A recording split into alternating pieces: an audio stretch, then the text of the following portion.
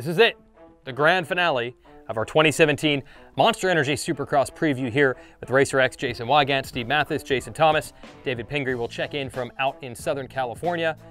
This is titled Too Many Riders, Not Enough Good Rides, and it has been the theme throughout the offseason, and the offseason is now just about done, and indeed, some riders are going to be left without rides. I was waiting for some sort of 11th hour Cinderella story, a pumpkin to turn into a carriage. Nope, they're still pumpkins, not KTMs, but just something you cannot transport yourself in. A couple of riders are out. Dean Wilson, not sure. Malcolm Stewart, not sure. James Stewart, not sure. And barely sneaking in, a lot of rumors that the RCH team might not return. It has. Justin Bogle and Broc Tickle just finally announced, and Justin Brayton has caught on with the Smart Top Moto Concepts team, which is a big step up for them. So let's forget the individual riders and let's talk about the situation. There are not enough sponsors and teams to go around. We need more sponsors. Camel Supercross, remember that? Coors Light, outside money. Coors Extra Gold, those were the days. Come back. 15, Dino, blue, come back. Oh, that's not for Tim Ferry? Let's be honest. It's for Timmy. Okay, yeah. And Team Suzuki, now gone. The ashes of Team Suzuki were Yoshimura Suzuki. That team is gone. So we've lost some rides, we've lost some sponsors. It's tough though. Yeah. It's a real tough time. Like, I have a hard time, JT, thinking about like Stu. Like, Stu's not gonna be on the line. Mookie's gonna be there as a privateer, but how's he gonna do? What kind of equipment he's gonna have? We don't know. Stu though, like Stu's done. That's a big name. Stu's done. Stu's done. Stu has ridden his last professional race.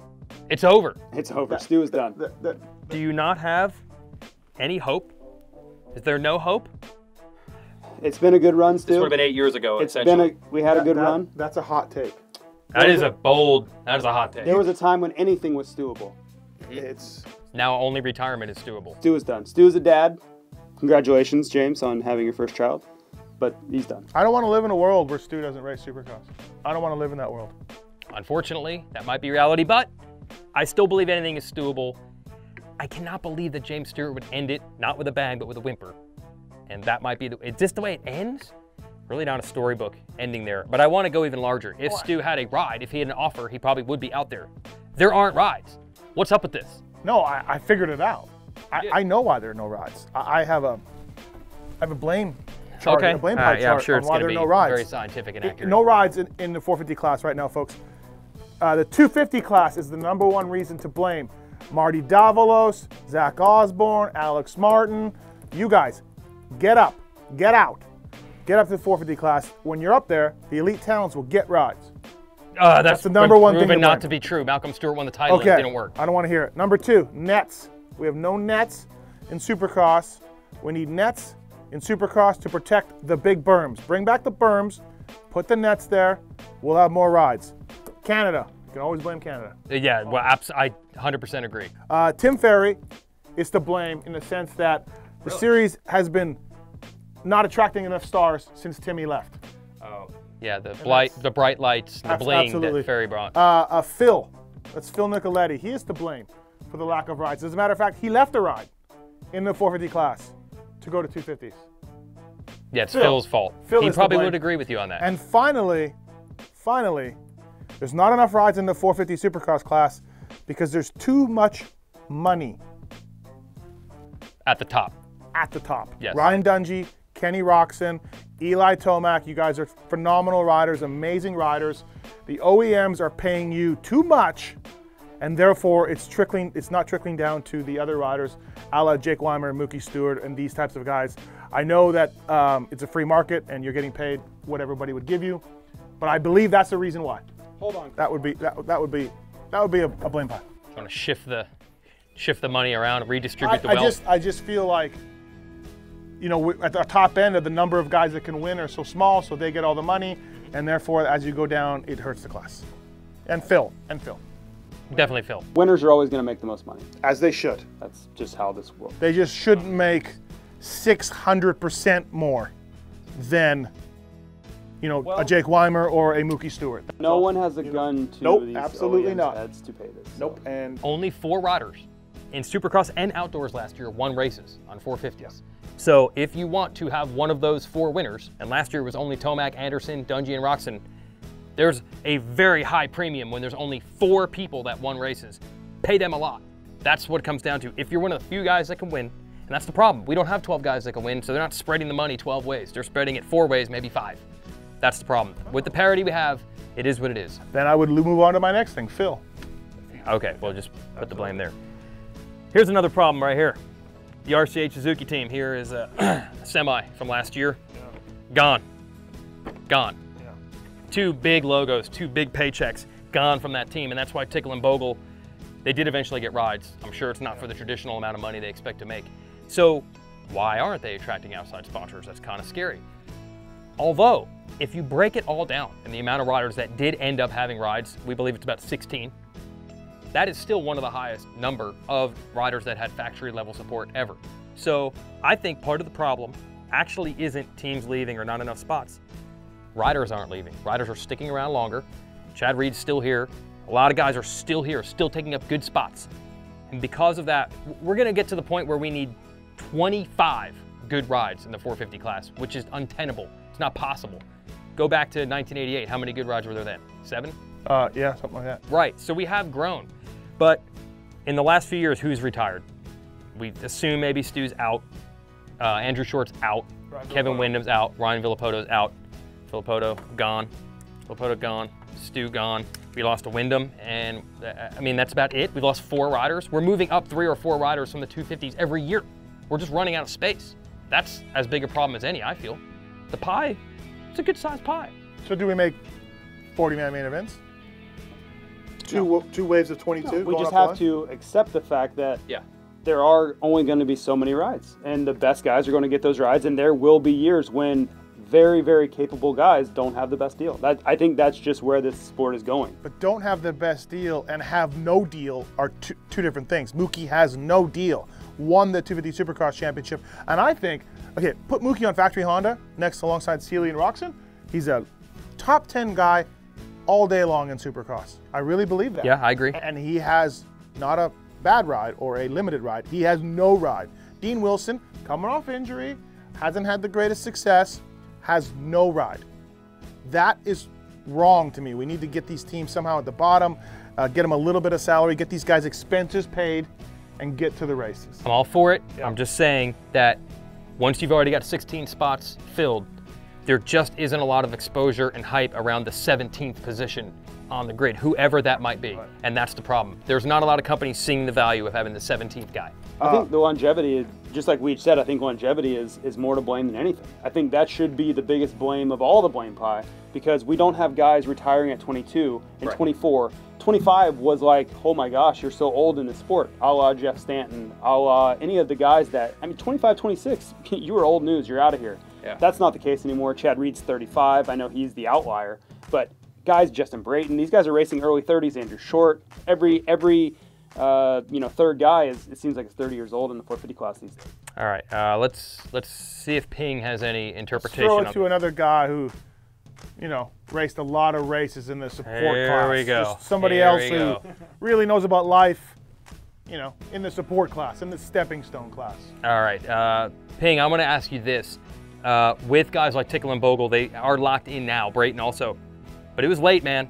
Probably had to be a little stressful. Is that going to affect their racing at all? And also, what do you think just in general about the lack of rides to go around?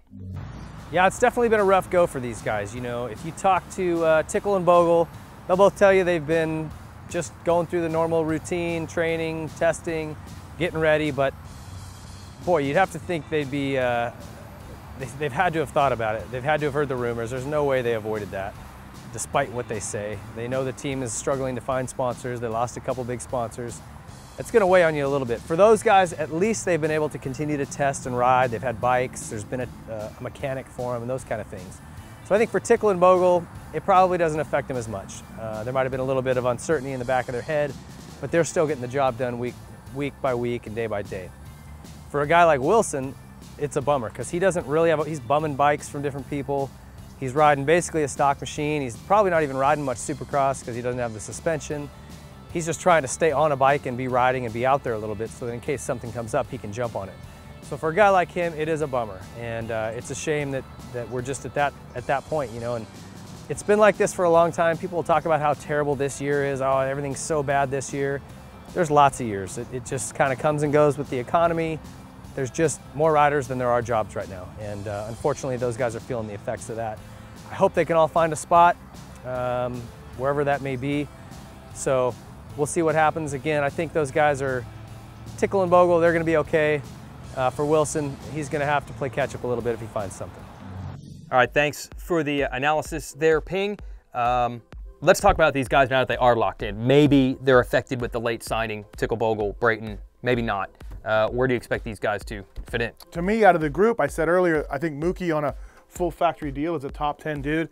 Out of a van with a production bike, I'm not feeling so strong. To me, out of this group, Justin Brayton, I think, will be the best. He has work suspension on a 1700. He's under the Moto Concepts truck. He'll have a nice sort of steady program with factory suspension. He gets to ride the Honda track. I like Brayton to kind of outperform Bogle, Tickle, and Mookie out of that group, and I like where he's landed. I have to agree. I think Brayton's in a good place. He's been on consistent equipment. He's been in Australia. He's been in Europe. He's consistently winning races. We've seen a lot from him. I think he's got a great base and a lot of momentum on a consistent program that he's been on for the last couple of months. So I expect him to be a top 5 guy at the first few races at least. The rest of them, we just don't know. Bogle has been riding a Suzuki, we know that. Tickle as well, but they haven't been really locked into their programs. There's been so much uncertainty, and that has to weigh on these guys a little bit. So I think Mookie is even going to show up. We hope so.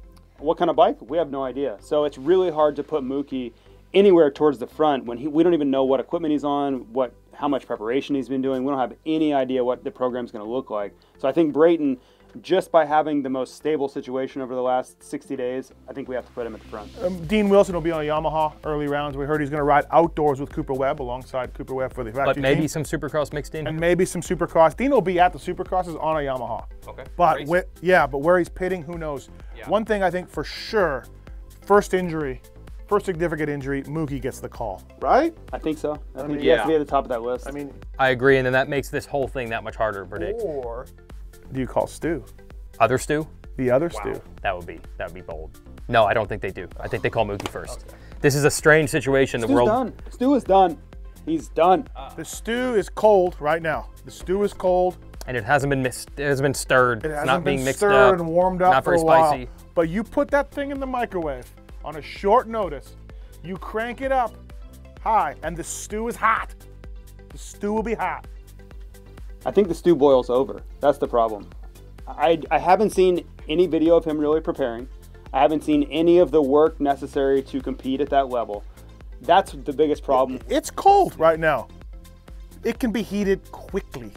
Ping, what do you think about James Stewart? Is this the end? Yeah, we're talking about James Stewart. I think this needs to be the end. You know, the fact that he's unable to find a ride speaks volumes, and I think he should take that to heart. James has had an amazing career. He's one of the most prolific riders we've ever had in the sport. He's changed the way it's ridden, but he's had a lot of crashes, a lot of hits to the head. He's been around a long time. There's nothing left for him to prove. You know, go out, enjoy your family. You've got a new son at home. I don't know what the rush is to get him back on the track. Yes, the sport's better with him there when he's healthy and competitive, and I think we haven't seen that in years. It's just been too many crashes, too long without him being there and be competitive. So I'd like to see him stay involved in the sport somehow in some other role.